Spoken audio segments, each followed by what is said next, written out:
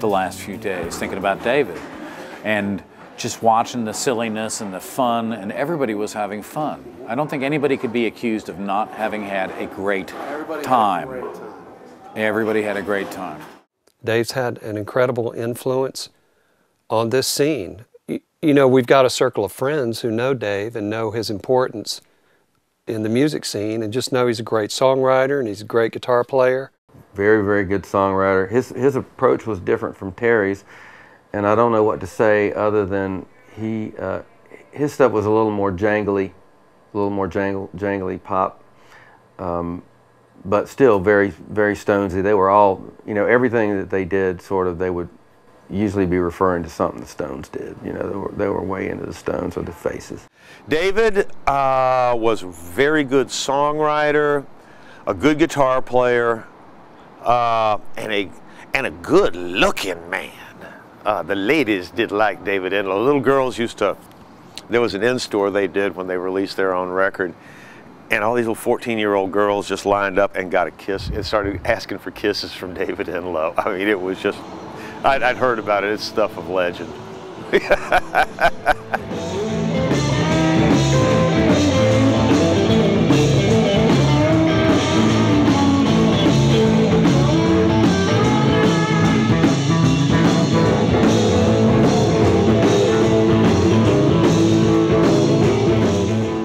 How did you first meet him in school? Well, that was 4th grade, so I don't really remember that. I have no idea. But we had this little band in high school. We called it Rooster because we wanted to get our hair up, you know, like Ronnie Wood and Keith Richards. We wanted to be like that. So we wanted to be rock stars. So we had this thing where we went in the band room and we drug out drums and had the amplifier in there, and we played songs, just 2-piece. We did, you know, Brown Sugar and all that stuff before the Fabulous Knobs. It was like one of our signature pieces. Signature pieces, I guess. But and all the black girls were going crazy, so we knew that, you know, just the two of us could do that. Then maybe we could, you know, build on that and make it a lot more fun. David is, you know, he was our Keith Richards. You know, he was the Stones fanatic. You know, he really had all that stuff down. And he was a really good songwriter too. He wrote some incredibly sweet, touching, you know, ballads too. You know, we didn't really know that about David. You saw this, you know, this Keith Richards kind of rocker with a cigarette hanging out of his mouth all the time. But he was a very good writer and a good lyricist too. David would, I hope somebody still has the record, but he would play. I remember being in Robbins at his house. We went down and spent the weekend with his mom. And he played Bitch by the Rolling Stones over and over and over again just to get a lick.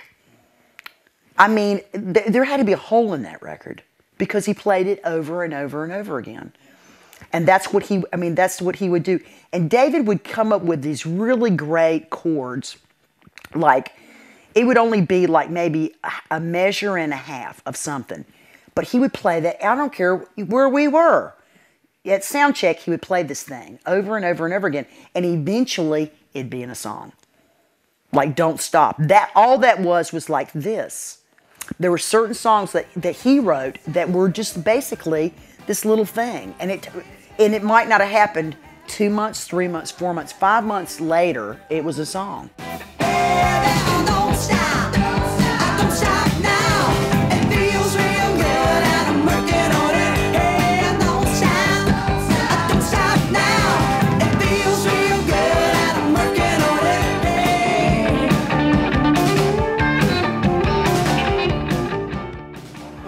Tell me where we are.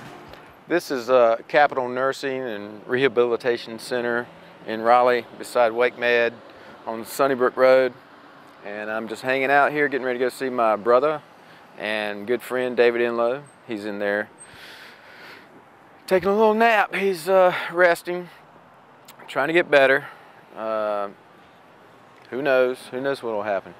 But it's kind of up to him. He has to fight it out. He's in there fighting it out right now. Tell me about what's going on. What is he fighting out? He's had hepatitis C since 1998, and how'd he get it? who knows? Who knows how he got it? Just not taking care of himself, I'm sure. But he thought he could kill the virus with more alcohol, and doesn't seem to be working, and it's put him in this place. And so we're calling all friends and family and trying to get everybody over to hang out with him and get his spirits up. He has good days and bad days. Sometimes he makes sense and sometimes he don't. But we're all hanging out, holding his hand, praying for him, whatever we can do.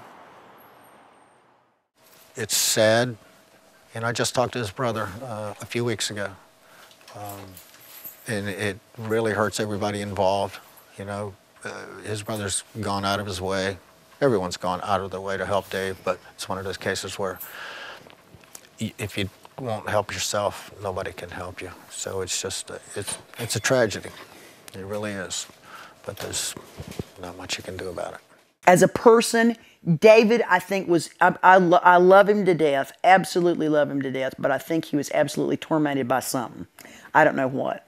Had a wonderful mother. His father died when his father was quite young when he passed away.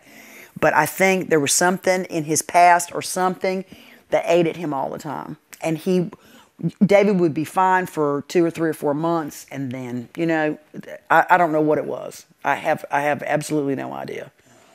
It's like he was searching for something, trying to find something or something. But as far as creative, very creative person, very well-read person. Yeah, just amazing, but tormented. That's always a tormented soul. We're going to do it until we do whatever it takes, you know, to become rich and famous. Because we're the best. Because we're stubborn. Because we're cute. Because we're fabulous.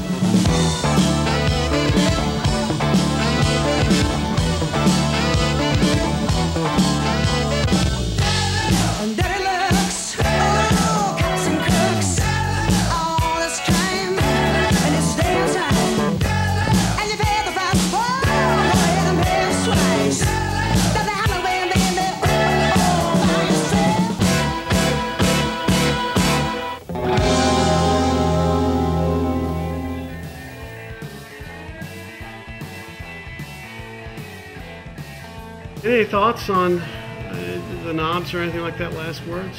Last thoughts? I just wish more people had seen it.